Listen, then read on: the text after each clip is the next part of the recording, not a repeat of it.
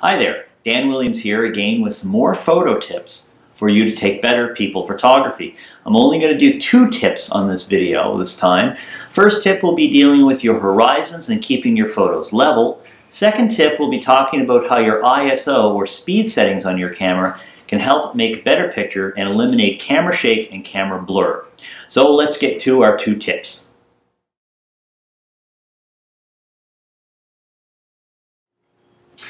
Our first photo tip has to do with horizons and keeping your photos fairly level, as nice as level as you possibly can.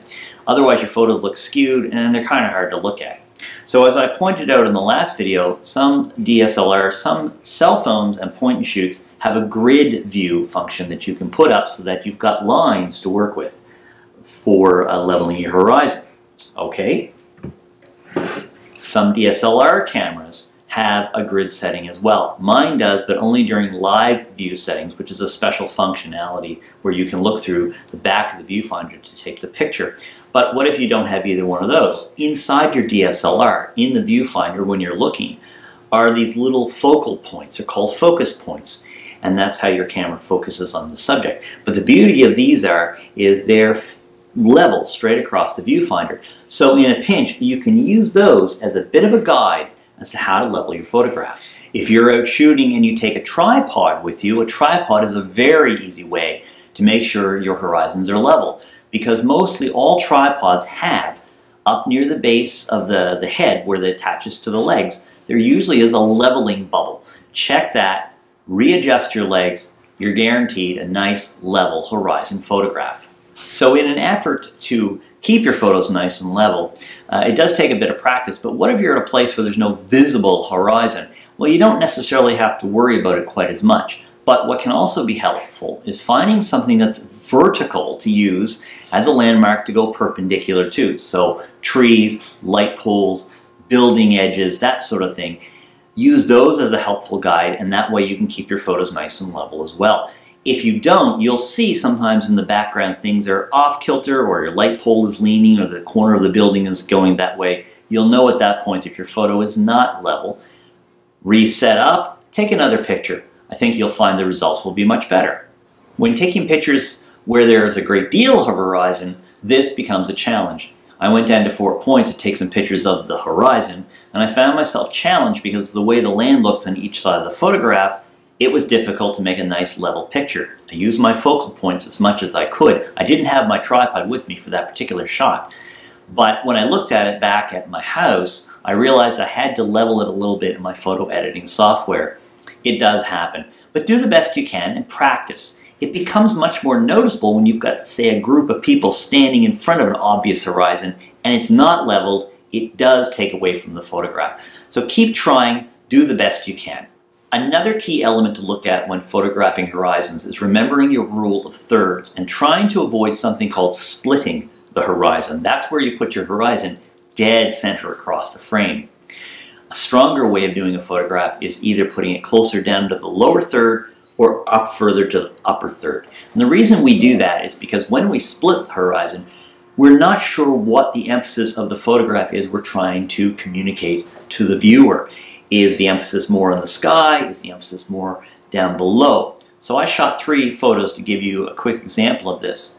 This first photograph shows the horizon dead center.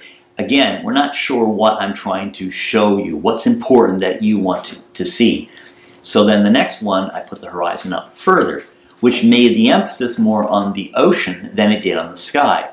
Then I changed it and shot another one with the horizon down lower, which meant now I was focusing more on the sky and less on the ocean. So remember, try to avoid splitting your horizon. Makes a more interesting picture to emphasize one or the other. Our next tip has to do with using your ISO or speed settings. These can be your best friend, especially when taking photos in lower light. So let's say you want to take pictures of your friends in a lower light situation and you don't want to use your flash. This is where your ISO speed settings come in handy. You reset these, you have a greater chance of eliminating camera shake and camera blur on your pictures by using your ISO settings. That's our next tip. Let's get into it and explain what I mean by ISO and how to change those settings. So what exactly is ISO? Quite simply, it means the sensitivity of the sensor to available light. The smaller the number, the less sensitivity to light. The greater the number, the greater sensitivity to light.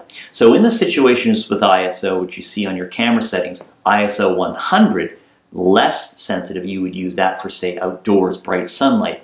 1600, for example, would be more in the shadows and interiors. The ISO works in conjunction with the aperture and the shutter speed to make sure you get a properly exposed photograph. What we're going to do now is I'm going to touch briefly on the aperture and the shutter, how that works in conjunction with ISO so that we can get those better pictures and eliminate the camera blur and camera shake. So the aperture is the opening inside the lens that allows the light to come in to the camera. It opens and closes from the controls in the camera, controlling how much light comes into the camera to hit the sensor. Also, on the back of the camera, behind where the mirror flips up and down, is a shutter. That opens and closes at a certain rate to allow the light in to hit the sensor. These two things work in conjunction with the ISO to ensure that you get a properly exposed photograph. When you're changing your ISO settings, it's automatically going to change something else on the camera. If you set the camera to run at aperture priority, that is, the aperture stays open and stays consistently open, when you change your ISO, the shutter is going to readjust. It's either going to readjust in one of two ways. It's going to get faster, which means it'll snap open and close faster, meaning less camera shake, less camera blur, or it's going to open and close slower, which means there's a greater chance of camera shake and blur. Next, I'm going to show you the settings on the camera to show you exactly what I mean when it says it changes those settings around. So before I show you a quick example of how ISO settings can change the shutter speed, I want to reiterate that the shutter speed settings are in kind of a fraction. So 1/130th of a second is going to be a slower shutter speed than, say, 1/125th of a second, just to let you know. So when you see the graphics come up on the shot, you'll see what I mean when I talk to you about how the shutter speed will change when the ISO changes. So right now I'm going to set my lens at 18mm, which is as wide as it can get. I'm going to keep the aperture on 3.5. I'm going to change my ISO to 100. And then I'm going to depress the shutter halfway down and I get a relatively okay shutter speed. But we're going to try this again and I'm going to bump it to 400 ISO, depress the shutter halfway down. Now it's faster. One more time to show you what I mean.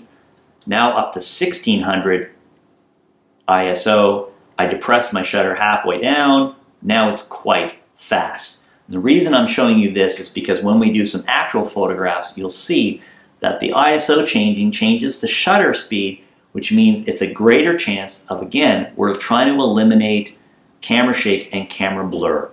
My daughter Georgia has agreed to sit in for a couple photos demonstrating how changing your ISO setting changes the shutter, therefore changes how the camera shake and blur happens. So after supper, we went into the living room and I shot a series of photos where I changed the ISOs. Let's go into those photos right now to show you what I mean. The first one I shot at 100 ISO, the second I shot at 400 ISO, and the third one we'll look at is the one that came out at 1600 ISO. So if we look at our very first one that I shot, I happen to have an aperture of 4.5, ISO at 100. The shutter speed ended up being 2 seconds long, and as you can see by looking at the photograph, she's a bit blurred and her hand is a little blurred. So what happens now when we change the ISO? Let's go on to the second pic. So the next photo we'll look at is the one that I shot at ISO 400. And again, the aperture stayed at 4.5. The shutter switched down to half a second versus 2 seconds, which means that the hand is frozen a little bit more. It's not as blurry as in the first one. So now let's look at our third shot, which came in at ISO 1600. At ISO 1600, the aperture still is 4.5. Now the shutter speed 1/8 of a second, even faster. As you can see, the hand blur less than when we shot to 100 ISO. Let's take a quick look at those three photos back to back so that you can see the differences. First of all, ISO 100, then ISO 400, then ISO 1600. Now you can see by setting the ISO how the shutter speed changes. Changing the ISO, change the shutter speed, change the motion, which translate to, when you're holding the camera, a less chance of camera shake and camera blur. Point and shoot cameras should also be able to do the same thing. Experiment. See if you can switch your ISO settings on other kinds of cameras, which means that camera as well could take sharper pictures and less of a chance of movement and shaking. This also works really well in lower light situations, not just indoors, but maybe outside. Maybe you're in the woods and the light is not very good, or you're someplace where the shadows are very deep and very dark. Change your ISO settings to give you that chance of a better, steadier picture. Okay, time for a brief recap on the 2 tips. Tip number 1, keep your horizons nice and level. This takes practice. You may try a tripod, which is a leveling bubble, to help you with that. You can also use the focal points within the camera viewfinder as a guide. You can also use a grid function if it comes up in your cell phone or your smartphone, or even in your point and shoot. Use the grid to help find your horizons. If you're in a place where the horizons are not really noticeable, try looking for vertical landmarks and things that you could use to level perpendicular. So edges of buildings or light poles or trees or something you know is straight up and down, that can also work as a guide for making sure your horizons are nice and level. Photo tip recap 2. Your ISO setting is your friend. Remember, resetting your ISO means your shutter speed will reset. And when your shutter speed is set higher, you've got less of a chance of camera shake and camera blur that's happening when you're taking a picture. Your ISO settings are simply the sensitivity of light of your sensor in your camera.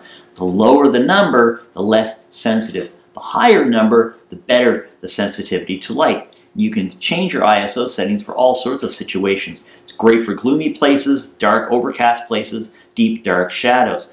Feel free to experiment with your ISO settings. Shoot in different ways with those different settings. But remember, the end result of all this is still taking great people pictures with less camera blur and less camera shake.